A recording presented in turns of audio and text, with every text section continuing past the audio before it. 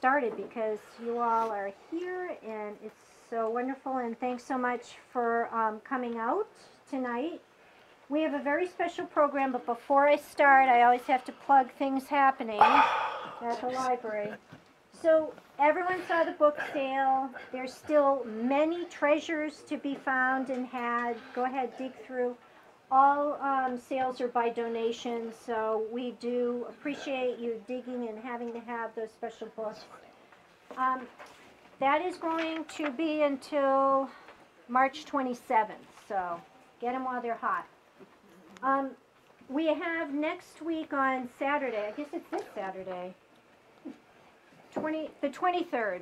That's this Saturday. That's this Saturday. We have music in the library, so as you're digging through the books that you want to buy or picking up your bestseller, we are going to serenade you with beautiful music from Jeremy and Carolyn, and they are related to Sarah Gove, our wonderful volunteer who works the front desk. So her mom's a wonderful musician, and Jeremy's her husband, and we had them at Christmas time, and it was just great. I just loved it, and they kept saying, "Are you sure it's not too loud?" It's like, no, just keep playing, it's wonderful. So come in next Saturday and have some good music while you pick your wonderful books. Tonight, we have a very special guest, Michael Schroeder, Dr. Michael Schroeder, and he's going to talk to us about cryptanalysis in classical literature. I have no idea what that means. But you pronounced it properly, which is critical. I've been practicing. And I'm going to just introduce him, and he'll introduce you to this whole coding and deciphering in classical literature. We talked about this, I think, last year, and it's taken me a year to really try and figure out what exactly you're talking about. Michael donated this book to the library, which is Codes and Villains and Mysteries. So, I mean, it's really speaks to exactly what he's going to talk about tonight. So if you want to practice and learn about more. Depends on what you're interested in. We have that. So Dr. Schroeder is the president of the Civil War Roundtable of New Hampshire. He got his BS degree at Illinois Institute of Technology, his MS from the University of Illinois, and his PhD from the University of Maine, all in physics.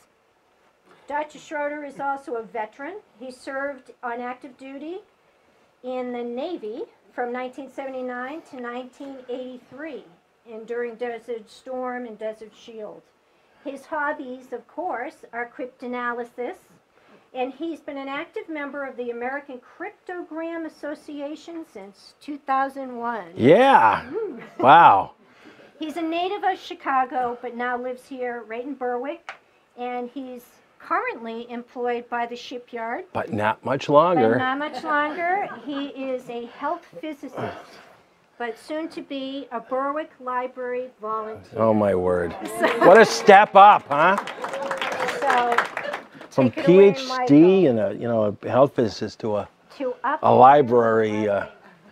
Okay, well, thanks for having me. Cryptanalysis, as I pointed out, is my hobby. I got interested in it kind of through the back door. When I was young, I like most people had a crisis in my life where I had to decide what it was I was going to be doing with the rest of my life. Okay. I had two interests as a kid, science and in history. And history was winning out until I went to high school. And I had a couple of really good teachers, Father Delich in physics, Father Fisher in chemistry. And I decided I would turn to the dark side and become a mathematician of all things. Okay, oh my word, what a poor decision that would have been. Okay, but I did go off to Illinois Institute of Technology and to become a mathematician, but quickly learned that I was really interested in solving real world problems and gravitated into physics and couldn't get enough of it. It's kind of like eating potato chips. You know, we can't eat just one. So I ended up with a PhD. All along, I was still interested in history, but the two of those things do not match very well together. Okay, until Oh, it was in 2001, I think. I read Simon Singh's The Code Breakers. It was a history text, but it was on code breaking, and I realized, oh my, this has a lot of what I like about physics. It's got math, logic, that kind of thing in it. You got to, So I had for years a Dover paperback on cryptograms, solving cryptograms. I read through that. And it was all about this group called the American Cryptogram Association. But the book had been written in the 1930s, and I figured it probably had died in the interim. But I was trying to find more cryptograms to solve. Went on the internet, and by golly, there was the American Cryptogram Association. So I'm a member there. And I got to say, this does overlap those two interests very nicely. This not only does it have a mathematical piece to it, cryptanalysis, but whenever you're solving a new cipher, you get to learn something about the history, about who used it, how they used it, and that sort of thing. I have absolutely no interest in literature, okay, but I thought I would. All right. So why a literature thing on literature? Well, the ACA, like most groups, is constantly looking for new members. Okay, I don't know what your experience is, but with both the ACA and our Civil War Roundtable, attendance and membership is dwindling. Okay, the hope is you can maybe grab up a few kids at an early age, get them interested in solving codes and ciphers, okay, and maybe they won't remember it immediately, but eventually they'll become, somebody like me, and they'll come back to it sometime. Presently, cryptanalysis and codes and ciphers is being primarily used by teachers of mathematics and the sciences, STEM disciplines, try to interest kids in STEM topics. The Mathematical Association of America has an annual mathematics contest, and there's a small piece of it that's based on codes and ciphers. Britain has a annual cipher contest each year, and it seemed to me that it would be nice if we could do something like that. But when you concentrate on those people, there's a good half of the population you're ignoring. The thought is maybe if we combine this two, cryptanalysis and the study of literature, you might get a different group of people interested, and possibly you could either get them interested in get them interested in cryptanalysis. Or even get them maybe interested in STEM, or get STEM people interested in literature. Okay, so both ways. This lecture is kind of a bare bones thing. It's only going to talk about 5 of the more commonly cited stories that involve cryptanalysis. Okay, now you might say, what is cryptanalysis? Or even better yet, crypto what? Okay. I'm really glad that the librarian did manage to pronounce it correctly. I've gotten a lot of as you say, I'm looking for books on cryptanalysis, going to an old bookstore, and they say, are you interested in graves? No, but anyway. Cryptanalysis is kind of a hodgepodge. I mean, it's had a number of names or a number of little studies of fields that it overlaps. Steganography, study of secret writing, invisible inks, microfilm. I'm sure everybody, possibly most of you, at one point in time in your youth, maybe made some invisible ink out of a lemon juice or something like that. Cryptology, on the other hand, is the overall study of secure communication systems. How can we, how do they work? Whereas cryptography, yet another, term, is the design of these secure systems. These are people who are trying to make codes that are, are difficult to break or whatever. Anyway, and cryptanalysis at last, which is a terrible word, it just does not come off your tongue very well. It's the study of methods of analyzing and solving cryptographic systems with no a priori knowledge of what the person intended. So cryptographers are code makers, and cryptanalysts are code breakers. And we're going to talk primarily about cryptanalysis, people who are out trying to break codes, messages they weren't intended to read. Now, you need I'll just have a little bit of understanding of what some of the cryptographic systems are. You've all heard of codes. Codes officially are things like where complete words, phrases, or sentences are replaced by some kind of ciphertext, usually called a code group. Sometimes words, more commonly 5-digit numbers, things like that. Okay, common words normally have more than one code group associated with them, and codes, because there you have a limited number of terms and words, they usually have to have some way of spelling out words that aren't in their lexicon. Two types. There is what's called a one-part code, and I'll pass this around so you can see what a World War II era code book looks like. Both the plain text and their associated code groups are in the same alphabetic order. So if you want to look, you can use the same book both to encode by looking over here, figure out what the word is, and then going over and getting the code group. Or when you're decoding, you can go and get in alphabetical order, find the code group, and then go over and get the plain text word. So here's an example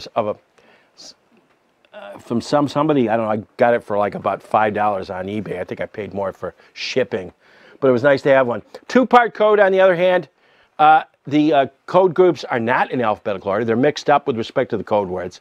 So the advantage of that is it's a lot harder to break. The disadvantage is you end up having to have two books. Okay, each one with an alphabetical setup. Ciphers, on the other hand, are what we're really more interested in here. In these cases, individual letters, or at most a group of a couple letters of the plain text, are modified either by transposition or some other algorithmic system to form ciphertext. Three classic types. Concealment ciphers. Okay, that's where you have a message you want to send out. You don't really want anybody to know you're trying to communicate at all, so you'll hide the message inside of much larger piece of text. Okay, this is commonly used by prisoners and spies, people who aren't supposed to be communicating at all. Okay, classic example, World War I German spies taking ads out in the New York Times that were essentially messages they were trying to get to people. Okay, use newspaper advertisement as a way of communicating with people. Modern example, we'll see in a bit, a word sleuth puzzle. There are, boy, some people just never make it on time. Transposition ciphers, true letters of the secret message are not modified in any way, but we mix the letters up in some easily reversible way, and you get a rearranged pattern based on based on a key. And a modern example is the jumbles puzzle. Everybody here tried the jumbles at once? I'm terrible with that. I got good for a while, and then I stopped doing it, and now I go back and oh gosh, you know. And the last but not least, substitution. True letters of a secret message are replaced by substitutes. The letter order is not changed. Modern examples you see in the newspaper are like the crypto quip or the crypto quote. Here's some quick examples here. A concealment cipher. You got a word, you got a thing that says like the great old pumpers. Doesn't look like anything. Looks kind of odd wording, but and it doesn't mean any much except that if you take a look at the center letter of each of these words, H-E-L-P, the message is help. Okay, again, concealment, not the most common form of cipher. Transposition, okay, here we're going to reverse each sequential two letters. So this is M-E-E-T, that's meet, me, at, F-I-V-E, meet me at 5. Okay, so you've scrambled the letters up. And last but not least, substitution, using the classical Caesar shift, where capital C, the ciphertext C is A, ciphertext D is plaintext B, etc., etc. You get this thing, you get this nonsense right here. And if you translate it, it becomes Vini, Vidi, Vici, which of course is classical Caesar. A little bit of Latin that I remember. Okay. And here, right on one page out of a newspaper, are all three cipher types. Here's your word sleuth. You see the word is hidden in here. Okay. Jumbles. I've been staring at this all week as I go through this thing, and I can't get any of these. Then of course the crypto quip, and this is a simple substitution with word spacing. Word separations. What's the most common character in English language, written language? You'd be right about letter. The most common thing is the space, the blank space.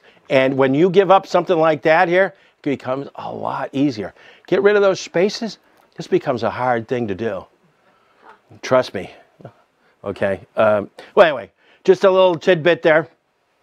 So let's quickly go through a lexicon of terms. You'll hear me spouting off, no doubt. Blah, blah, blah, blah, you know, plain text is the original text of a message. It's written in plain English, so we call it plain text.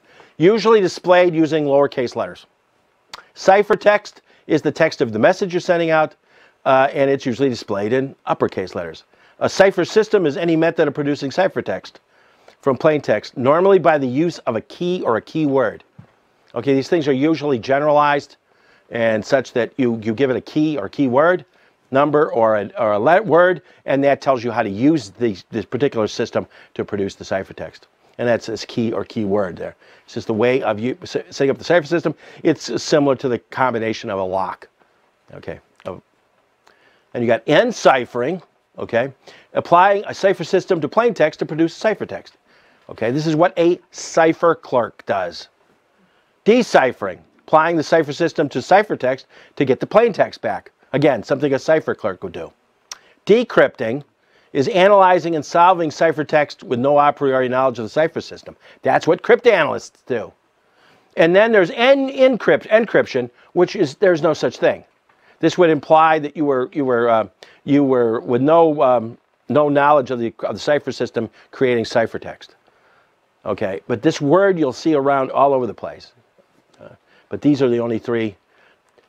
Say that again about the last word. Encryption is a word that you'll see used. And some people think it means the same as enciphering. In other words, taking the plain text and making a cipher out of it. No, that's enciphering. Encryption implies you do not, the crypt part of this implies you don't know anything about the cipher system.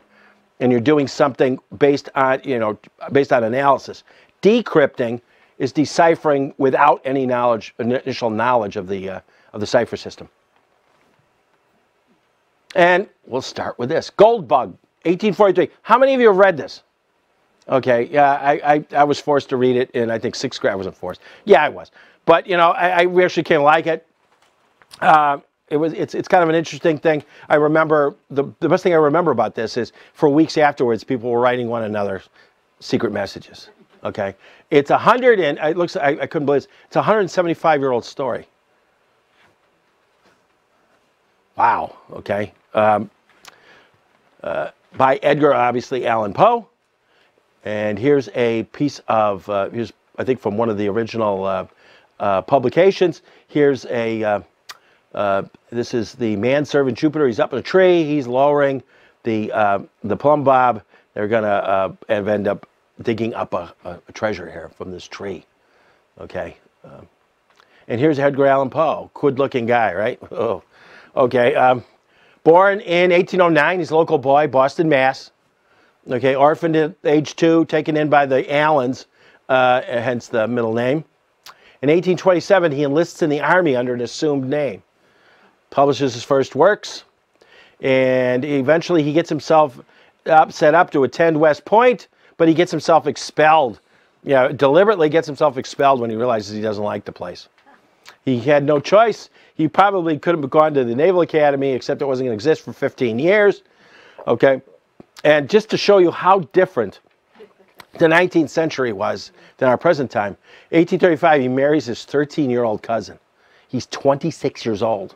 Something odd here, okay? I don't know. But it was a different time. 1841, he publishes a few words on secret writing. He was the publisher of the Southern Home Literary Review or something. It was a relatively popular literary magazine at the time. And to get the circulation even higher, he started writing about secret writing, secret codes and stuff. And he challenged people to send in codes and ciphers and see if anybody could stump him. And he got most of them, okay? And along the way, he obviously wrote some other stories, one of which is the thing we were talking about, the Gold Bug. January 1845, he publishes The Raven. 1847, his wife ends up dying of consumption, and 2 years later, he dies under mysterious circumstances in Baltimore. Yeah, he's quite a guy. Quite the life, okay? In any case, plot synopsis. This is important stuff. William LeGrand and his manservant Jupiter, they live in a small cabin on Sullivan's Island near Charleston, South Carolina. What do you know about Sullivan's Island? Civil War. Civil War, yeah. This is where Fort Moultrie is. There's fighting all around this island during the Civil War. Okay. One day, Mr. LeGrange and his manservant are out walking along the beach, and they capture a previously unknown gold-colored beetle, the gold bug of this thing, okay? And with the aid of a piece of scrap parchment they just happen to find laying in the sand. They're looking around. They don't want to get bit. They see this piece of parchment extruding from the sand. He goes over and he gets it out. It's in the sand near an old shipwreck, okay?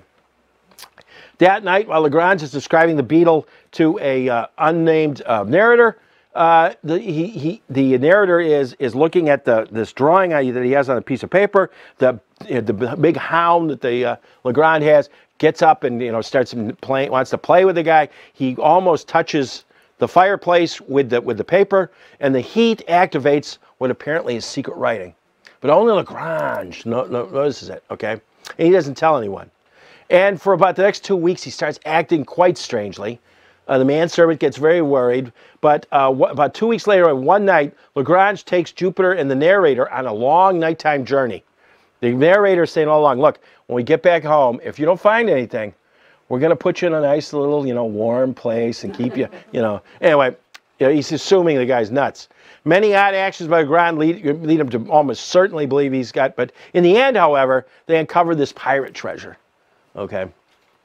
Worth millions. They spend like a couple paragraphs just describing all the types of gold and silver and all the jewels and everything. It's quite interesting. When later asked how he knew of the treasure, Lagrange describes the message on the parchment and how he decrypted it. And there's the message.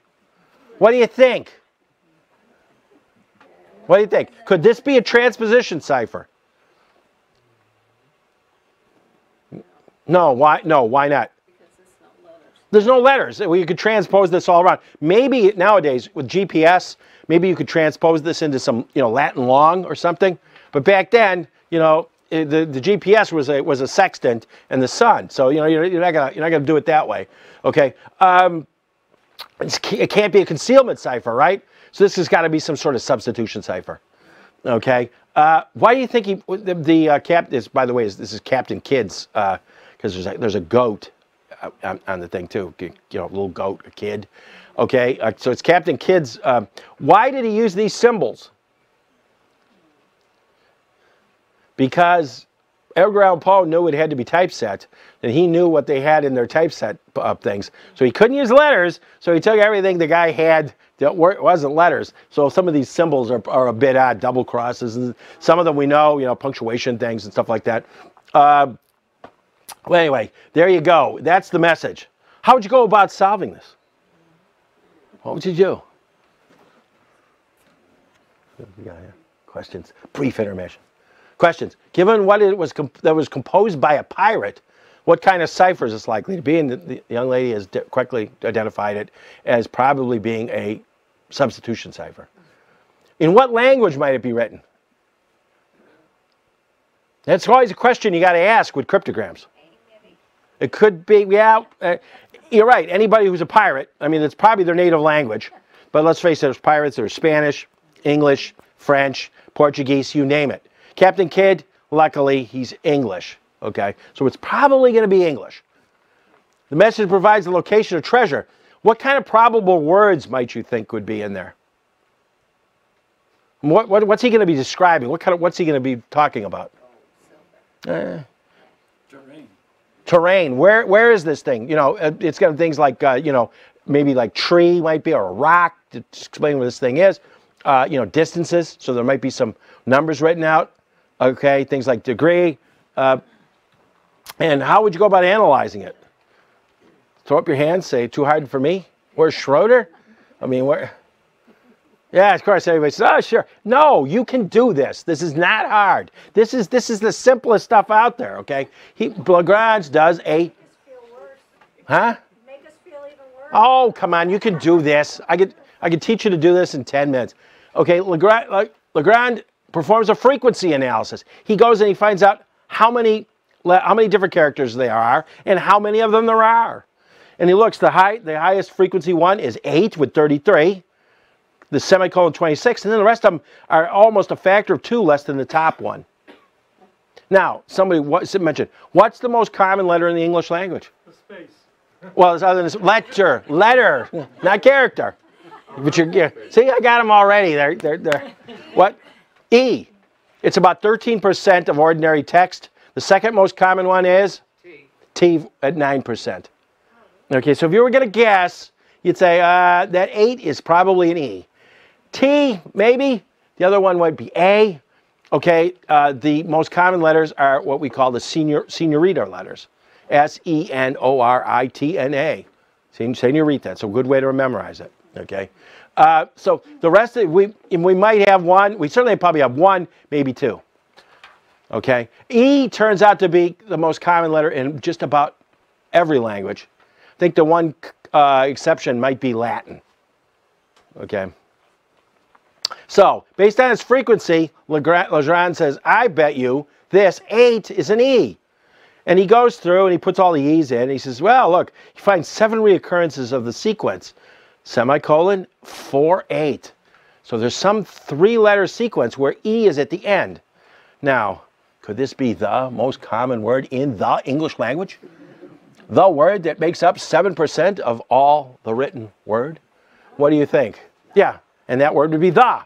Okay, one interesting thing to know, on all languages, when you find the most common word, okay, the top word, in this case, the 7%, the second most common word will be 1/2 as frequent as the first common word. The third word, 1/3 is common. The fourth, 1/4 is common as the 1/n. And it goes on in English for 10,000 words. The 10,000th word is 1/10,000th as frequent as the first word, or most frequent word. It's called Zipf's law. So, but anyway, the is a good chance. He says, hey, I bet you that's the word the. And Lagrange continues his analysis, and he finds things. And once he's got the E's and the T, he finds the word tree. The kind of thing people, through, degree, and after a few rounds, he recovers most of the text. As Lagrange notes to the narrator, I have said enough to convince you that ciphers of this nature are readily soluble, and to give you some insight into the rationale of their development. But be assured that the specimen before us appertains to the very simplest species of cryptograph. Notice another word we don't use today. The terminology of cryptanalysis and cryptography has changed over the years, and it didn't really become solidified until after World War I. So anyway, and there's our final decrypt: a good glass in the bishop's hostel, in the Devil's Seat, 41 degrees and 13 minutes, northeast, and by north, distances, directions, north, main branch, 7th limb, east side, shoot from the left eye of the death's head, a beeline from the tree through the shot 50 feet out. Okay, if you take a look here, we'll go back to this thing real quick. See, there is D-E-G-R-E-E. You can almost start sight reading it. Right? You would have, right? Oh, of course. Yeah, well, but there you go. We've turned all of this into plain text. Okay, just by us knowing a little bit about English language. Okay, and doing the best he could. The cipher is a variation on what the ACA would call an ornamental patristocrat. That's a ordinary cipher, but without the word divisions.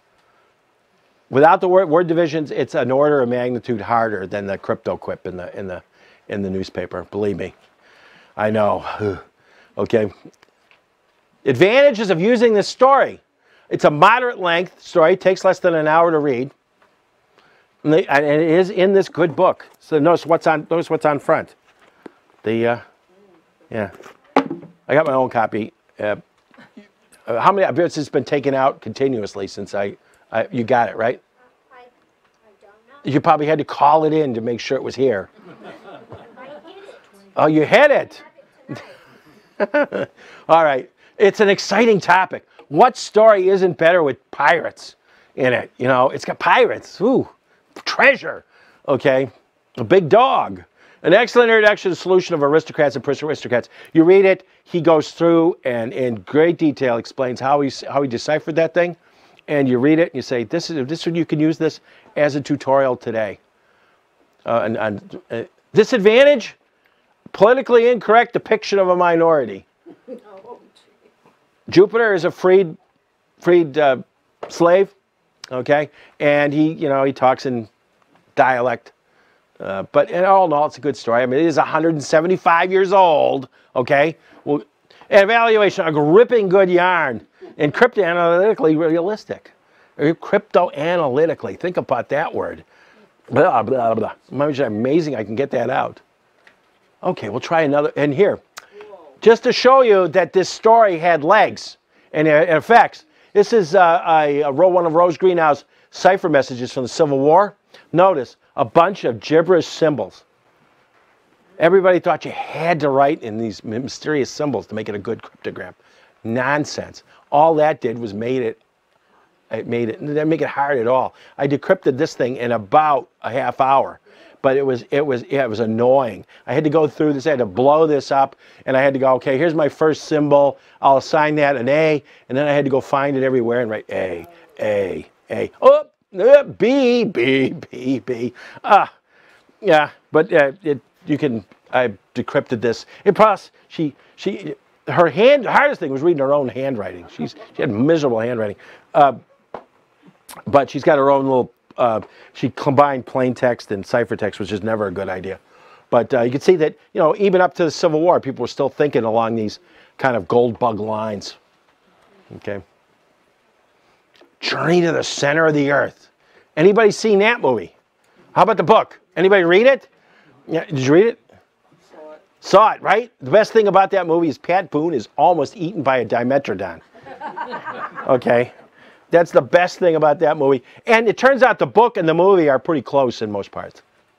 Okay. I listened to it from LibriVox. I'm not going to. Jules Verne's a little. Well, we'll see here. And there's a picture from it, the subterranean ocean. Notice the thing I find funny about this is the critters in here. These all look like the Crystal Palace models that were in London in the 1840s. So I think whoever did this sketch must have gone out to the Crystal Palace Park, and they're still out there, by the way. And I believe that's supposed to be a mesosaur, or is this the dimetrodon? I don't even remember. This is the dimetrodon. Not the dimetrodon, the iguanodon. They completely screwed it up. Plesiosaur, flying blizzards, great stuff. Yeah, you think, oh boy, a kid would really love this book, right? There he is, Jules Verne, born 1828, Nantes, France.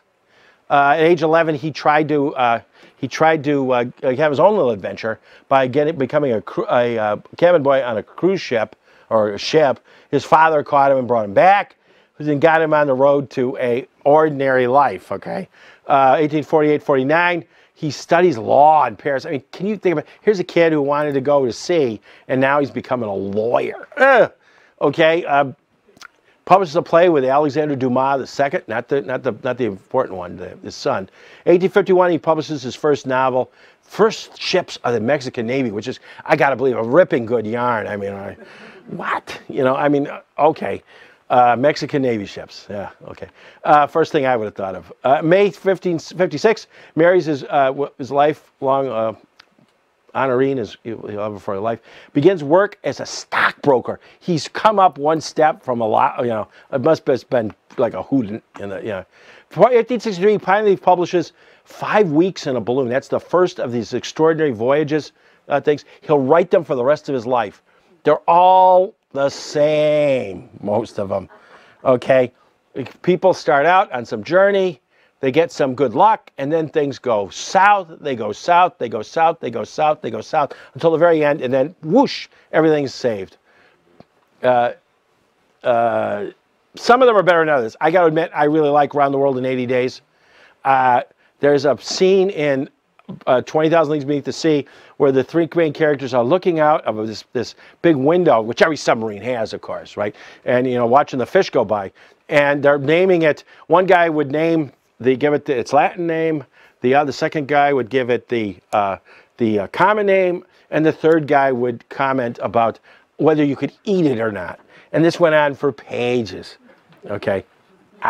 Little butt. Okay. But he writes a lot of these books, and up to 54 of them. And there's a lot of them. Dies 25 March 1905 in France. Okay. And let's take a look at the story. Come on. Oh, there we go. Story begins with the purchase by Professor Otto Lindenbrook, played by James Mason, okay, of a copy of the 12th century runic manuscript. And this about Icelandic kings. Lindenbrook's a professor of mineralogy, and that is his assistant / nephew Axel, played by Pat Boone. Okay, is a little concerned because he doesn't know, mineralogy and runes don't go together. But Lindenbrook is happy. While examining the book, he determines it was once owned by Arne Saknussemm. But that was another name out of that thing, and I forget who that guy played that guy. Arne Saknussemm. Okay. He was a guy who never slept. Really? He's a real person? Little snatches of death. Well, so he was a real person. Yeah. Yeah. Jules Verne did a lot of that, putting real people into his novels. Okay. Okay. Further, he finds a slip of parchment in the book, also written in runes. Curiosity leads the Lindenbrook to attempt to translate the note. And there it is. What do you think? Looks like it's from Tolkien. Yes, it looks like it's from Tolkien. But notice, these are all pretty much 1, 2, 3, 4, 5, 6, 7. There's like 7 or cross in each of these things. Same number down. Is this like the Goldbug cipher? Because it's got all the odd symbols? Not really, because these are letters in a different system. Okay, like for instance, this character right here. There it is. I lost it already. Anyway, this character right here, that's a double M. Now, notice that there's punctuation marks in there. What kind? If you were really stupid, what kind of cipher might this be?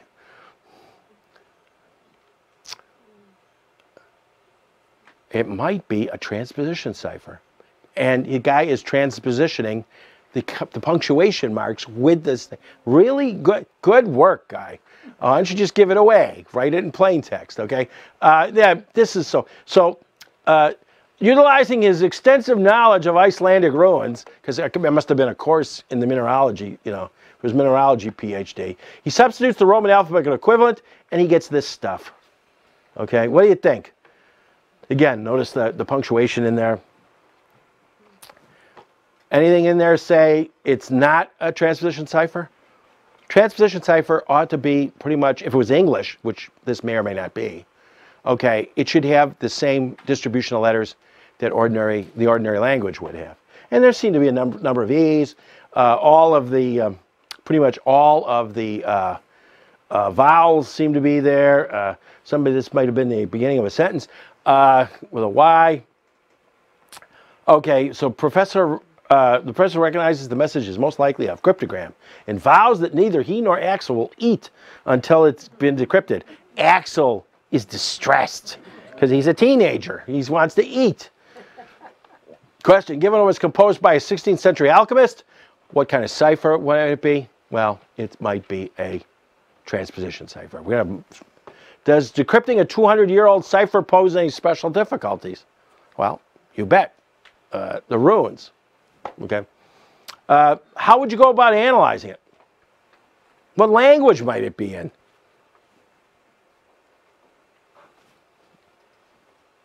I mean, he's Icelandic, so it might be Icelandic.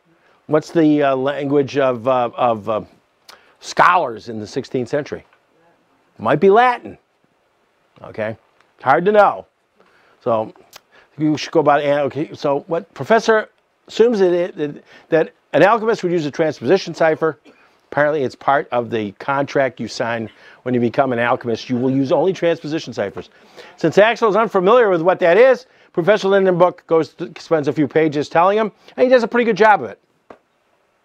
At first try at decryption, the professor says, let's rearrange the cipher first letters from each group first, because there's all those things. Then we'll go and put the second letters and of each second, and dot, dot, dot, dot, dot. Okay, so he goes, and he gets this nonsense, and he looks at it, and he says, it looks like mush. Okay, and he's not happy. But the solution is there. Can anybody see it?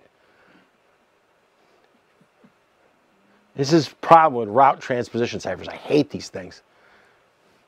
Okay, we'll see in a minute. Okay, the professor and Axel do not see the solution. Professor Lindenbook, disappointed by the failure of his first decryption attempt, leaves the house in a rage for a long walk, which does not make Axel happy, because Axel still can't eat. Okay, Axel, driven by hunger, continues to work on the cipher. Eventually, he sees several Latin words pop out of the professor's initial decryption attempt. He reads the message and is dismayed at its contents. He vows to not let the professor have the key to the message, which, how long do you think that's going to last with somebody who's starving? Yeah, about 5 minutes. Professor returns, continues his decryption attempts with no success. Eventually, hunger gets the better of Axel. It takes about 15 minutes. Okay, and he gives the professor the key, and as feared, the professor's reaction is, we start at once. So let's go back here. This is written in backwards. In Sneffels, Yaklis, Kretera, Emer, blah, blah, blah, blah, blah. Okay? So it's written backwards. You have to read back to it backwards. Okay? Axel realized the message was written backwards. The message can be read from the professor's original attempt, bottom line to top line, right to left. This provides, in Sneffels, Yaculis, Criterum, Chem dilabat, Umbra, blah, blah, blah, blah, blah. What language is that? Come on. It's Latin, guys. Didn't anybody take Latin? It's just, yeah. Good gosh. Anyway, and then he signs it like an idiot. Why don't you just, why don't you give it away, Arnie? Anyway, the cipher is a variation of what the ACA would call a route transposition cipher. Okay. In fact, I'm working on one of these now, and I'm not doing too well. I hate these things.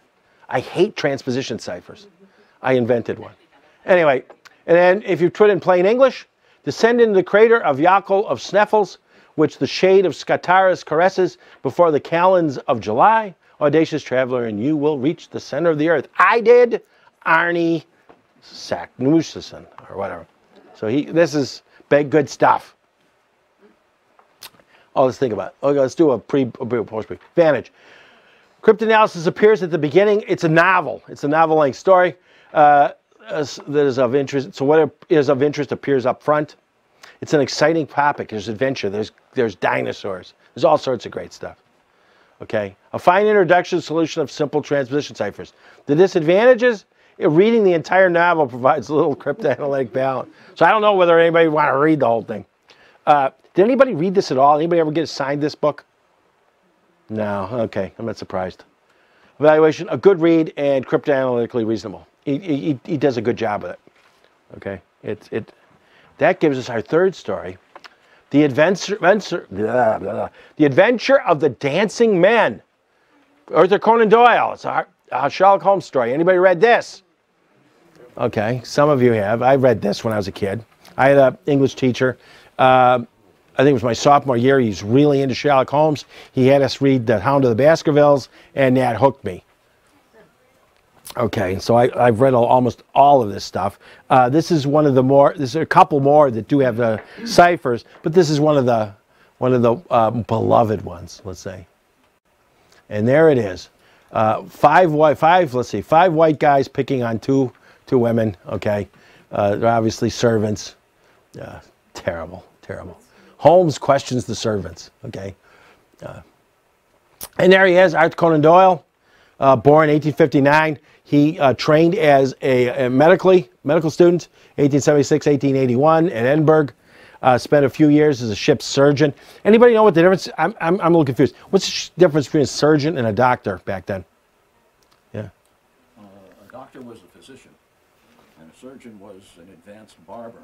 Ah, so he was like pulling teeth and cutting hair too. That's right.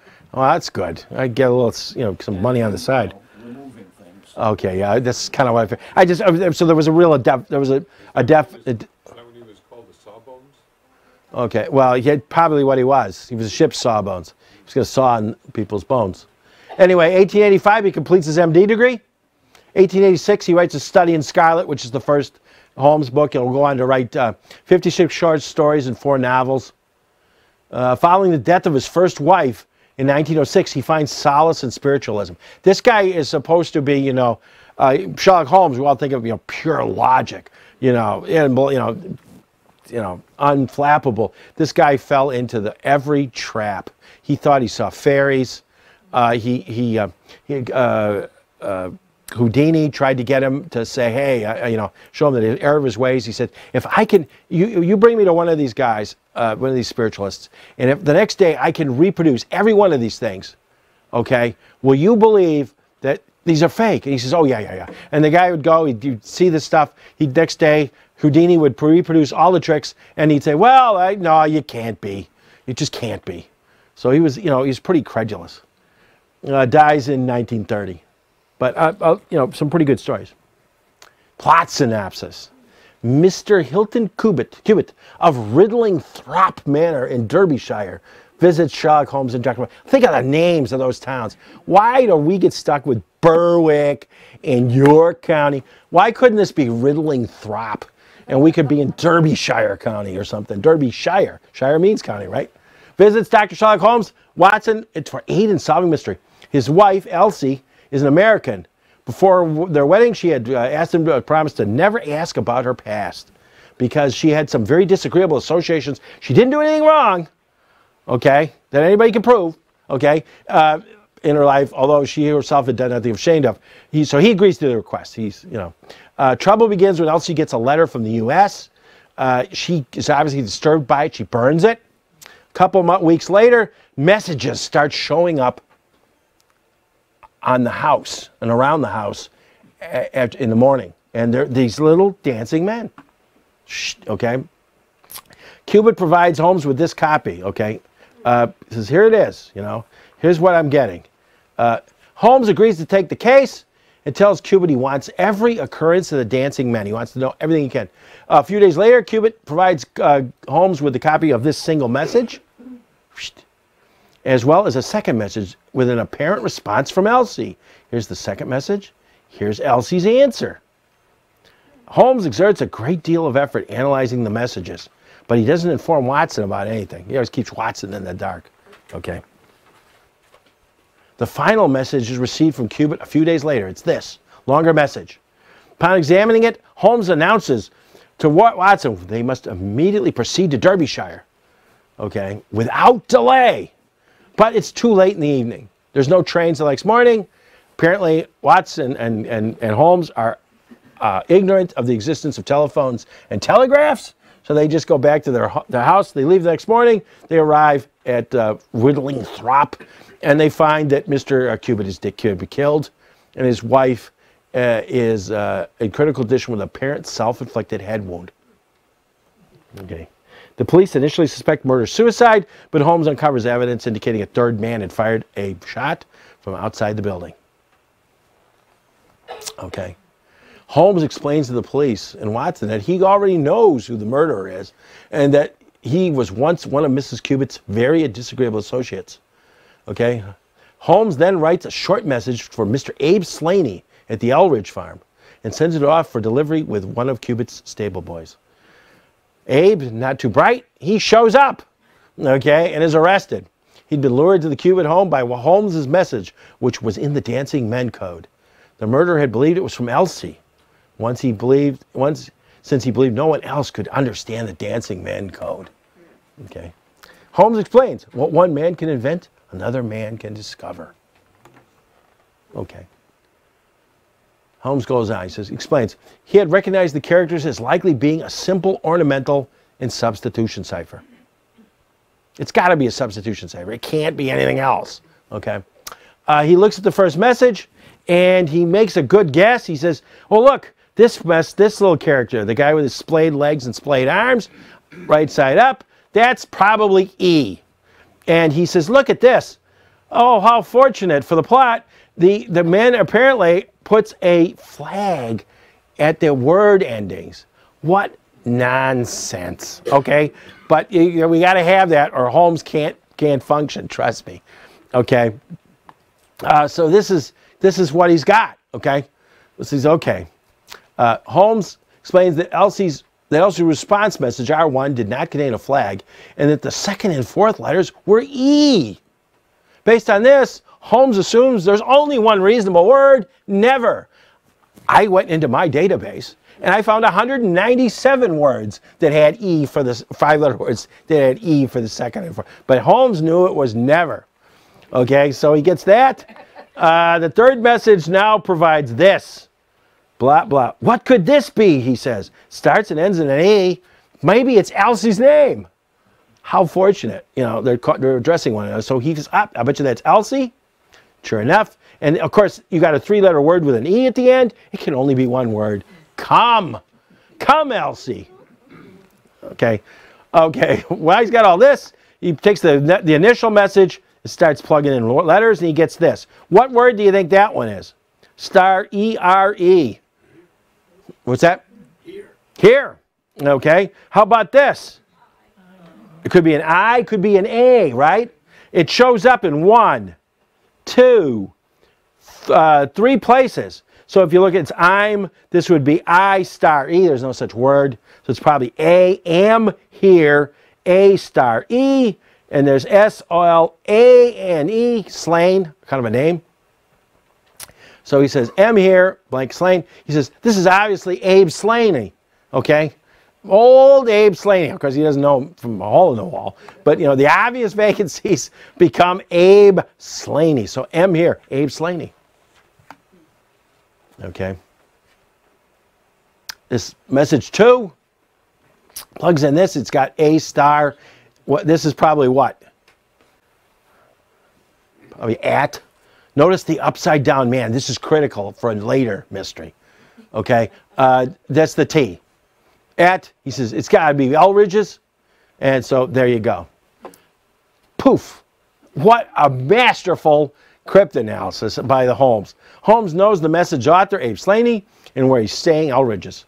When the last message arrives, he quickly decrypts it and realizes the threatening nature. It says something like, Elsie, prepare to meet thy God, or something like that when you decrypt it. Okay. Allows him to easily apprehend the murderer. Okay. I call Bosch. Okay. A moderate length story, advantage, good, takes about an hour to read. Exciting topic, detectives and murder. What more could you want? Maybe, you know.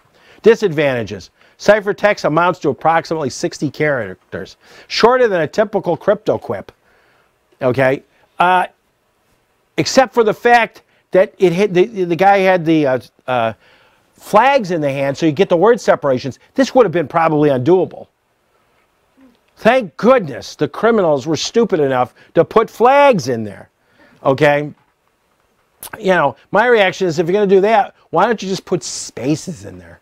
Okay? Why are you getting clever with the flags? With the guy you're sending the message to, he could probably figure out where the word divisions are.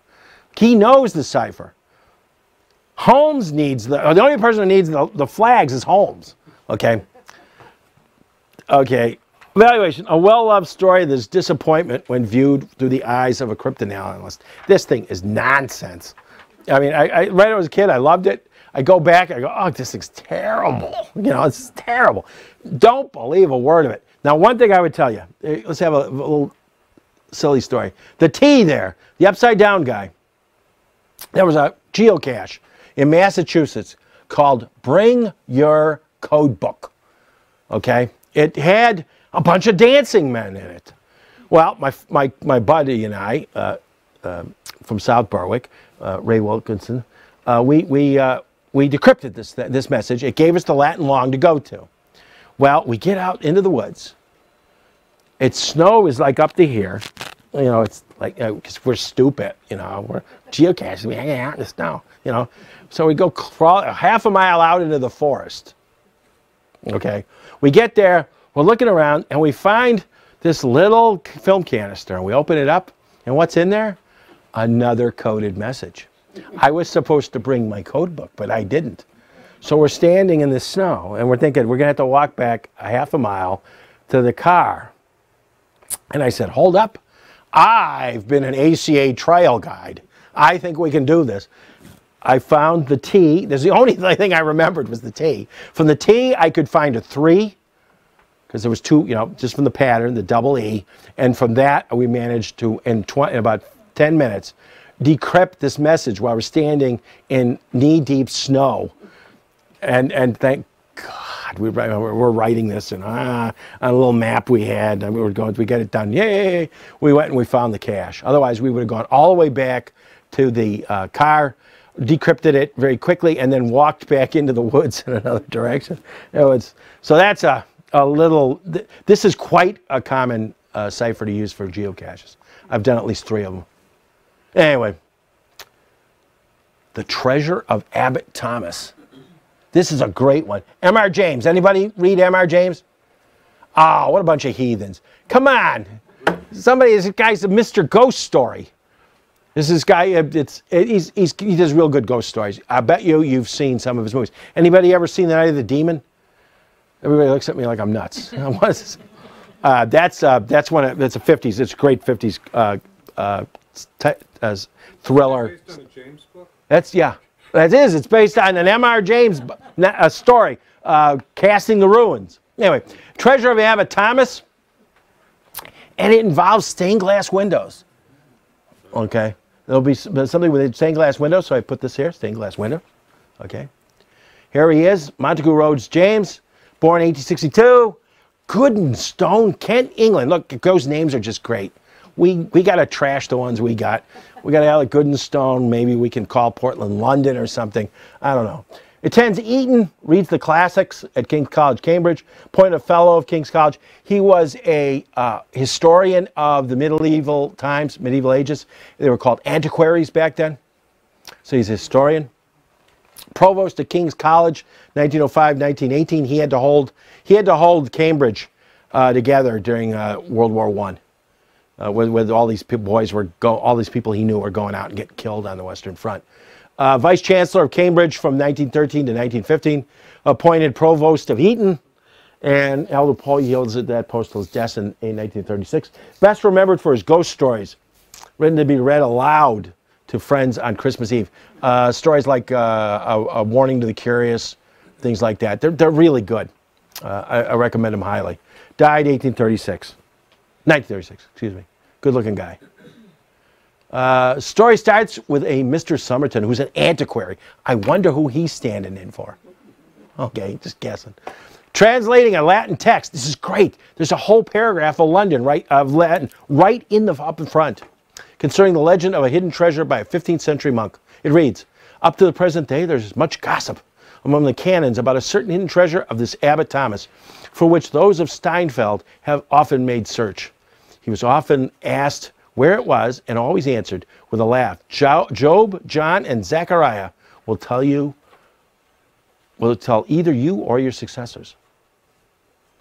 Somerton realizes, but a little bit of a coincidence, that he's seen a stained glass window of German origin, which features the odd trio of Job, St. John, and St. Zechariah. It's located in a private chapel of an English family.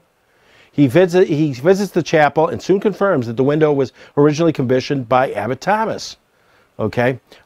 Quick question. Who the heck is Zechariah? Anybody know? Yes, ma'am. Father of John the Baptist. That is correct. That's correct. I had to look it up. I did not recognize the name. Zechariah is the father of John the Baptist. His wife was related somehow to Mary. Okay. That's interesting. Okay. The stained glass window's got 3 figures in it, Job, John, and Zechariah. Job has a scroll in the left hand, and he, with his right hand extended 1 finger upwards like this. Okay. John holds an inscribed book, and something's got text in it. With his right hand, he blesses us all with 2 fingers. 2 fingers. Zechariah has a scroll also. It's also got writing on it. His hand extends upward as Job, but with 3 fingers pointed upwards. 3 fingers. Each figure holds an inscribed scroll with passages in Latin. These passages are altered text from the Bible. Job says, "There is a place for the gold where it is hidden." John writes, "They have on their vestitures a writing which no man knoweth." And Zechariah says, "Upon 1 stone are 7 eyes." Wow, this is getting neat, huh? Based on Job's inscription, Somerton says, "I think that, sure the location of the Abbot Thomas treasure is hidden on the stained glass window." The second thing says, hey, there's writing on their vestitures. It's hidden on their clothing. Well, he takes a good look, and he notices a little investigation covers inscriptions under the black paint bordering the saint's clothing. There's actual letters written under it. And being, you know, a complete maniac, he goes and he scrapes off all the paint. Okay, now actually he gets permission from the owner. Shows it to the owner says, "Oh, that's interesting." And he gets this. A bunch of gibberish, okay? And then under John, he gets this. And Zechariah, he gets this. And notice, some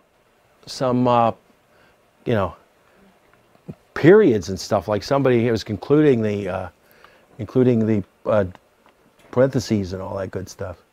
Okay, so what kind of cipher might this be? And it's got the periods included. It's probably a transposition cipher. She's absolutely right. She knows one answer. She just keeps anyway. It must be a transposition. Absolutely, that's correct. Anyway, Summerson states, "I realized almost at once I was dealing with a cipher or cryptogram, and I reflected it was likely to be of a pretty simple kind, considering the early date." So questions. Given it's composed by a 15th century monk, what kind of cipher is it? The young lady's already told us correctly. It's a transposition cipher. What language might the plain text be in?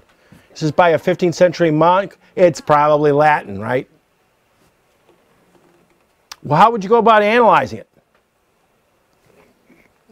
It's a little bit more difficult. These are the transposition ciphers tell you, once you realize your transposition ciphers, there isn't a lot to analyze. You got to start transposing it.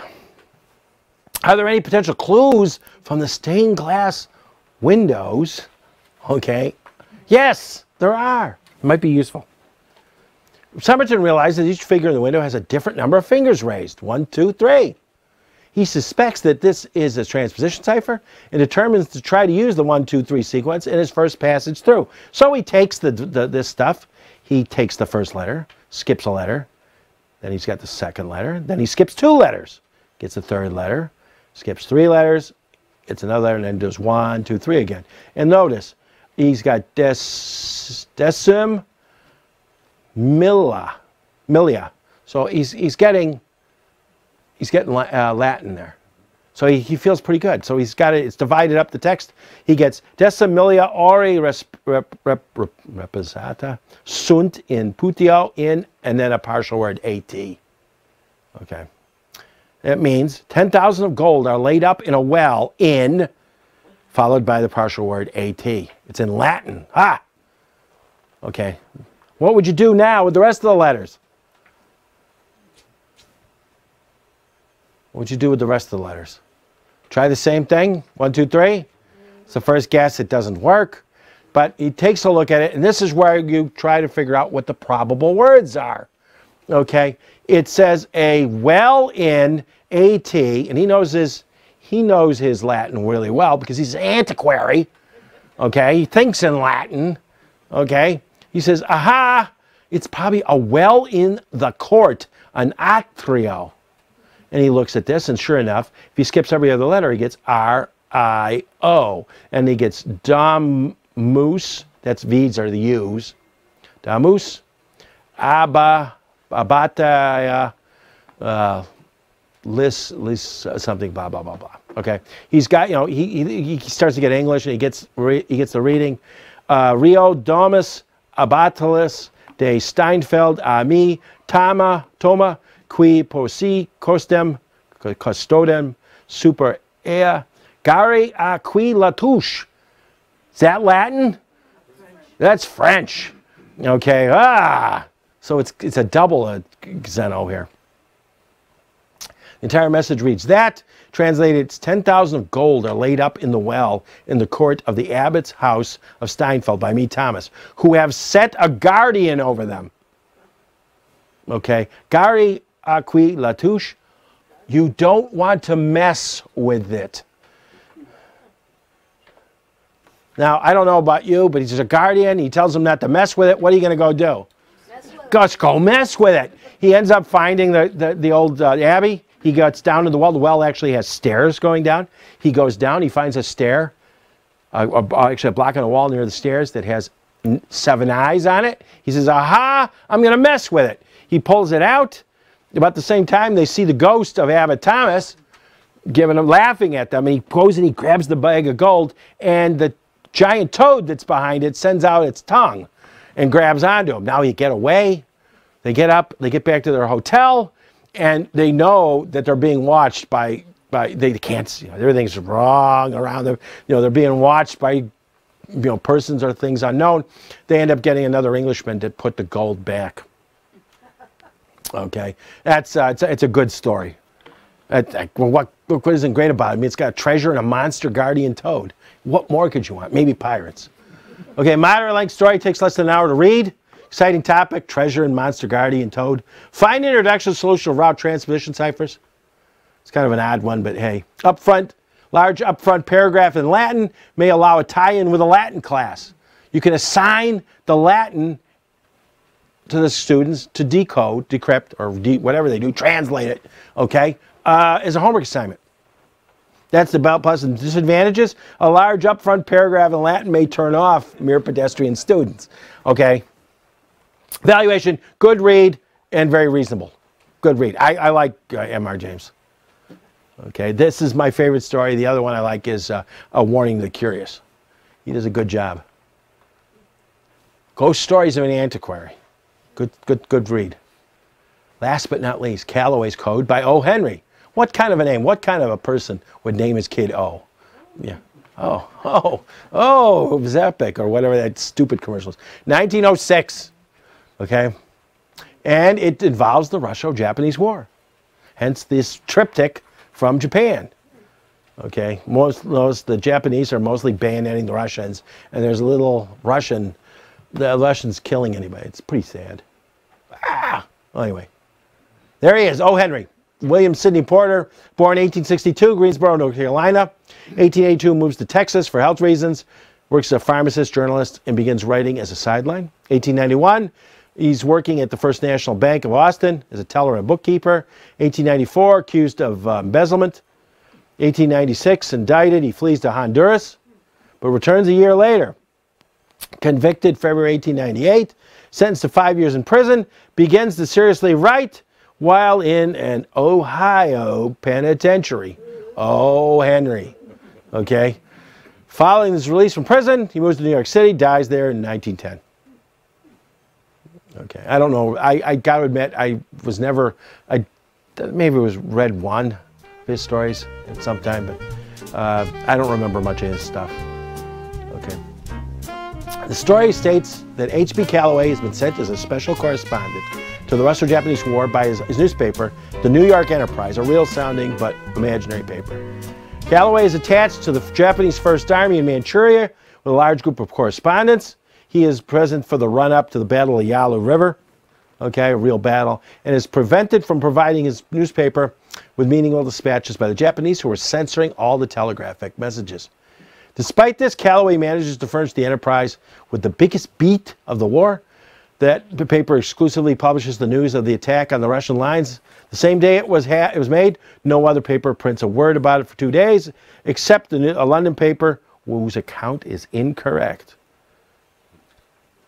Calloway's feat was accomplished by a dispatch passed by the Japanese censor. Censor believes it's an apparent jumble of words, complaining of the dearth of news and petitioning for more expense money. Enterprise staff is puzzled by the meaning of this passage. They got no idea what it means. When it arrives, no one can decrypt it until it's shown to a young reporter by the name of Vesey. Vesey is able to read it in less than 15 minutes. And here it is. Foregone, preconcerted, rash, witching goes, muffled rumor, mind dark, silent, unfortunate, Richmond, existing, great, hotly, brute, select, mooted, perilous, beggars, ye angel, incontrovertible. What do you think? What kind of cipher is this? What's that? It's some kind of concealment cipher, right? He's not supposed to be communicating, so you're not going to give him, here's my secret message, okay? These might be code words. These might be words if he had a code book, but the paper doesn't have the other code, doesn't have a code book. So we can run out a code. This is probably some kind of concealment cipher. And so what kind is it? Code cipher. And what's the difference? If it's a cipher, what's it likely to be? And it is probably a concealment cipher. It's simple English, explains Vesey. I've been reporting on the Enterprise long enough to know it by heart. Old Calloway gives us the Q word, and we use the word that naturally follows it, as we use them in the paper. Read it over, and you'll see how pat they drop into their places. Now here's the message he intended. The message is a concealment cipher, not a code. Foregone, the word is conclusion. Preconcerted, arrangement. Rash act, witching, hour of midnight. Goes was without saying, muffled report. Rumor hath it, mine host. And it goes on and on and on. Richmond in the field, I think, is the only one here that you don't see much of anymore. Brute force, moot question, beggar's description. He's got all it there. So here's what it said. You look at this. Conclusion, arrangement, act will be at the hour of midnight without saying, report, hath it. The host is horse with majority of pedestrians, i.e. infantry. In the field, conditions are white, meaning it's snowing. Way contested, force is few. So the way contesting the Russian force is small. Muted question, times description. Correspondent unawares of the facts. In other words, the Times guy has got it wrong. Concluded arrangement to act at the hour of midnight without saying blah, blah, blah, blah, blah. Advantage, a short story. It takes you less than 10 minutes to read. It's 2 pages long. Okay? An excellent example of a concealment cipher. Disadvantages, mundane topic. It's fake news. Okay, evaluation. It's a pretty good story. I liked it. And that's why I'm glad we have a few additional resources here for anybody who might be thinking of list of cryptology-related fiction done by Mr. Dooley. It's published in Cryptologia. There's the link to it. It's got 500-600 examples of stories that have cryptanalysis in them. Potential edition classic stories. 800 Leagues on the Amazon by Jules Verne. Oh, it's awful.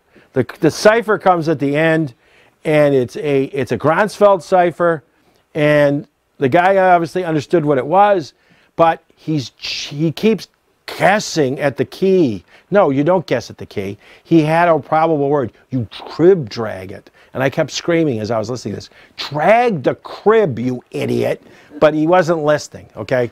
Drag the crib. Much better. The Mayor's Wife by Anna Catherine Green. Anybody ever read her stuff? She, in 1907, she is considered to be like one of the founders of modern detective fiction. Yeah, she's got both male and female detectives. In this case, Miss Saunders is her detective. Good female character. Companion of the Mayor's Wife helps capture the blackmailer by solving several Pigpen variant cipher messages. Everybody aware of Pigpen? It's a old cipher based on tic-tac-toe and X's and stuff. It's okay. That's all I got. Okay. Again, take out this book while you got a chance. Good. Any questions? Yeah. Yes. It's probably not in classical literature. What's that? My question relates to at what point do coding machines come into the literature? Coding machines. In reality, they got to start after World War I. By the beginning of World War II, all the major powers were using machine encryption. Okay, I can't off the top of my head think of a story that revolves around something like that. Obviously, there's a few things out there like the Cryptanalysis that I think involve Enigma machines and things like that, but I don't know much about exactly what. I never read that. Come on, I couldn't have been this thorough, or I couldn't have drugged you this badly. Give me your money. Your money. What? And no other questions? Other than that, have a good evening, guys. Okay. And it only took me an hour and 20 minutes. I always go an hour and 20 minutes. I always go over. Thank you, Michael. I wanted to remind